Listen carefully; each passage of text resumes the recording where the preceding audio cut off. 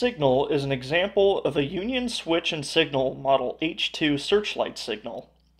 Union switch and signal was one of a few manufacturers to make Searchlight signals, and began producing them after acquiring the Hall Signal Company, the original inventor of the Searchlight signal, in 1925.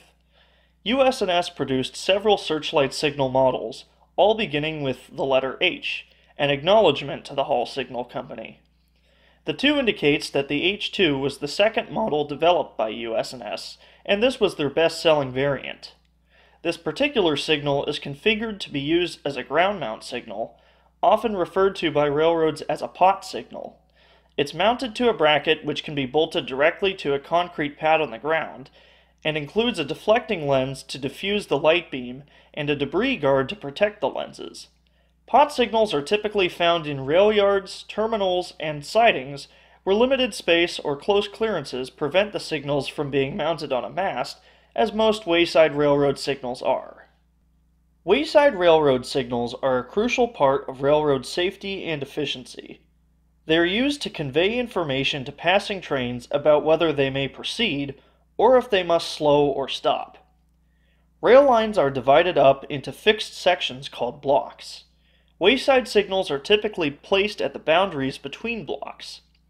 Within each block, a track circuit is used to detect the presence of a train. This information is fed into the signal system, which is then used to control the aspects that the signals display. Aspect is the railroad term for the color or color combination that a signal displays. A signal's aspect is translated by the railroad signal rules into its indication, or the instruction that it conveys. For example, a green aspect gives a clear indication, a yellow aspect gives an approach indication, and a red aspect gives a stop indication. Many more aspects and indications exist, and the number that a signal can give increases if the signal has more than one head. This pot signal on display has a single head, and can therefore only display one color at a time.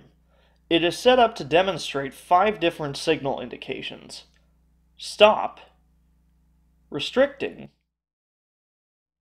approach, advance approach, and clear. Searchlight signals were one of the earliest successful types of color light signals. Their success was due to the fact that with a single small light bulb running on only 12 volts DC, each signal head could display up to 3 colors and be visible from over a mile away in broad daylight. H-2 searchlight signals accomplish this through the use of a parabolic reflector surrounding the bulb, which reflects most of the bulb's light through the signal's color armature, and then through 2 lenses which refract the light into a bright, narrow beam. This narrow beam is what gives searchlight signals their name. A searchlight signal head, in a most basic sense, contains 2 parts: an inner mechanism which contains the bulb, reflector, color armature, and inner lens, and an outer housing which contains the outer lens and provides a secure weatherproof container for the mechanism.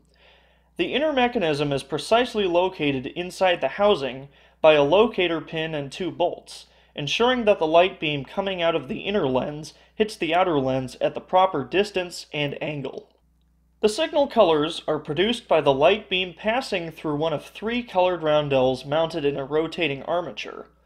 Typically, these colors would be red, yellow, and green. The armature is attached to an electromagnetic field coil and counterweights. When no electricity is applied to the field coil, the armature remains centered by the counterweights.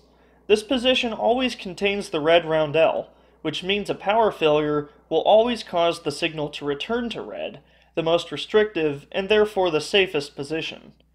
The field coil is considered biased, which means that the electrical polarity that it is connected to determines the direction that it rotates. When electricity of one polarity is applied, it will rotate the armature to the right, placing the yellow roundel in the light beam. When electricity of the opposite polarity is applied, the armature rotates to the left, placing the green roundel in the light beam. This means that when a searchlight signal goes from yellow to green, it briefly flashes red as the armature moves from one extreme to the other. The armature is also connected to electrical contacts, which move with the armature. These can be used by the signal system to verify whether the signal is actually displaying the intended aspect. This signal display uses two railroad relays to control its aspects. A flasher relay is used to flash the bulb for the flashing aspects, and a neutral relay is used to apply power to the armature to control the signal's color. Despite their rugged construction, searchlight signals do have their drawbacks. Their moving parts are subject to wear and tear, and can prove to be expensive to maintain. Their thin light beams are very difficult to see if they are not aimed properly, and dirt on the lenses can significantly decrease their visibility. In response, railroads have been replacing searchlight signals with newer signals, including bright, high-efficiency LED signals, which require minimum maintenance and provide much higher visibility. Despite this, many searchlight signals soldier on, including several on Cuesta Pass, just outside of San Luis Obispo. In the future, the San Luis Obispo Railroad Museum intends to expand its indoor and outdoor signal exhibits to encompass a wider array of signals that the railroads, such as the Southern Pacific, used throughout their existence. Check back soon for news on these new projects.